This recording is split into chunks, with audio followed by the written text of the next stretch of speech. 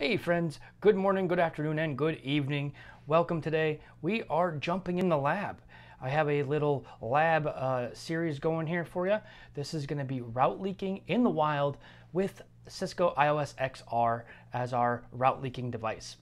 And this is a real life, real world situation that we're going to show you so that you can, I have a pencil in my hand.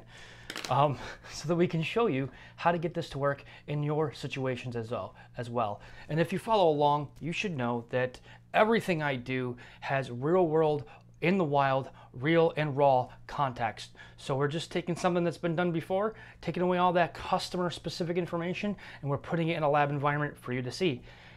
As we go through this series, a couple things to just call out. Everything will be available to you so you can leverage it. We'll have the configurations, probably on GitHub or something similar. We'll have the topology file, the diagrams available to you to download, and you can run with this in your environments, in whatever virtualization environments you have. In this series, we're gonna test out CML2. Haven't had a chance to really play around with it, so I figured we would just hit it and see how we like it. All right, so when we start these, I like to have a scenario, a story, and that's what we're going to start out with here. So here, as I look at the screen, we have a ZigZagZoo SaaS company. And if you're not familiar with what a SaaS is, that is a software as a service company or service as a service company. And what I mean by that is that there's some sort of application that is deployed somewhere, even on-prem or in the cloud, and customers are leveraging that application. All right, so some background information about our company here and what they're trying to accomplish, and then why we're being brought in to solve some sort of solution, some sort of problem with some sort of technical solution. ZigZagZoo is a software as a service company. They have a very large portfolio of applications and services that the customers consume. These customers are worldwide.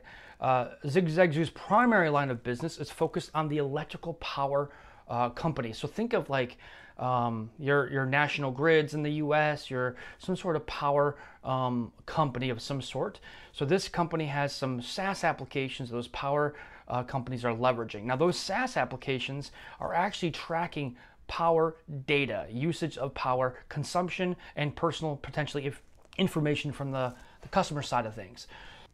All right, our second line of business for ZigZagZoo is really focused on the financial industry. So this, I want you to think of banking, investment companies, insurance companies, real estate, real estate firms. So that's really the financial industry. And then the same company, ZigZagZoo, has applications and services that provide analytics. So think machine learning, AI, right? Machine learning, artificial intelligence, processing that data, a whole bunch of data going into these analytics tools, and they're processing that data and then making real world decisions in real time on that data for these companies.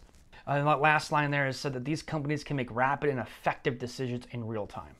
A good example might be like a stockbroker or some sort of financial broker organization where they are required to make real-time decisions. They need to, and so we need to instantiate that.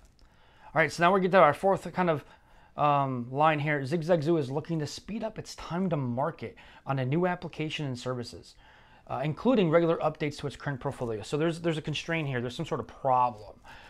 Currently, it takes 3+ months to roll out a new or updated service. Well, that is a problem. That's a long time to get a new service up and running. So that's probably what we're going to have to solve first here. All right, so to achieve this goal, the application development team, so your development team, your application owners, are asking for a dedicated developer or development enclave to be created so that they can quickly test and validate new code. So they want kind of an agile framework. They want to be able to have their own environment, instantiate their own services and applications and whatever components that they need to instantiate. And then they can test it, do some quick code upgrades, push those codes, and really test it in their own environment. This developer enclave has some requirements. It looks like it needs connectivity to the internet and it needs connectivity to shared services.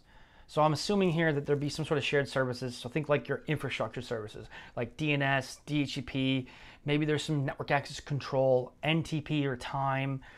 There's a number of shared services. Internet is actually one of those shared services usually too. The developer enclave should not be able to access the production services for fear of production outages from incorrect and untested changes.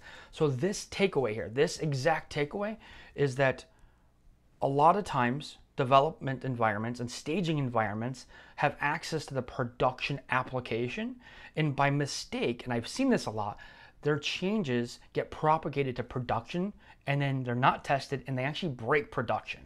So here there's a control or a constraint that we have to make sure that can't happen.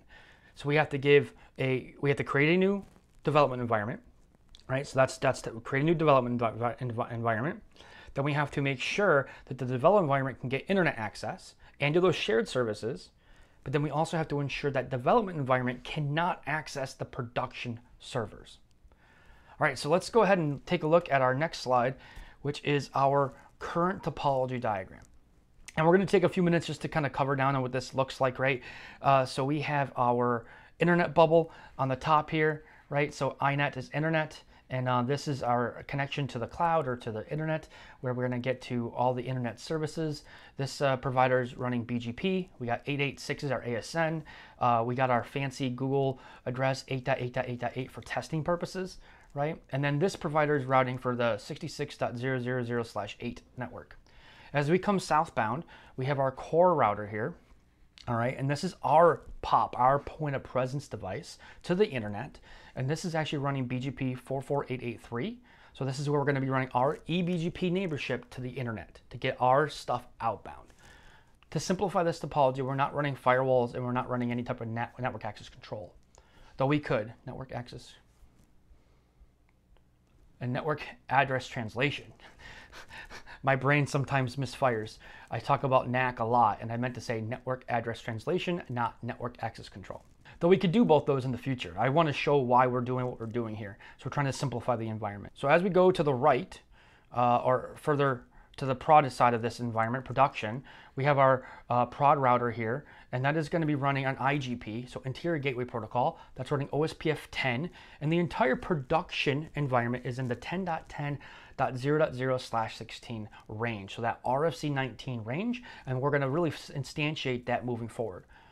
All right, moving down, we have a switch. It's our production switch here, right? And this is going to be where all of our servers are connecting into for the time being. And we have two mock servers here. We have our production server subnet, which is 100.100.100.0/24. And that specific server is 100.100.100.100. And then we have a shared server subnet, which is 150.150.150.0/24. And our shared server subnet is, or our shared server itself, because we're only building one, is 150.150.150.150. I think I did 4 150s. I think it makes sense. So just some simplifications here, right? So we're using one switch. In a bigger environment, I'd probably have 2 dedicated switches, one for prod and one for shared services to kind of isolate them out. But in this architecture, we're trying to keep it simple.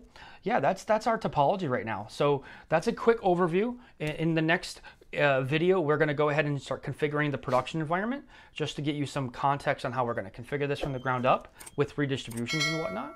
And then we'll get into kind of solving their development concerns. All right, my friends, I will see you in the next video.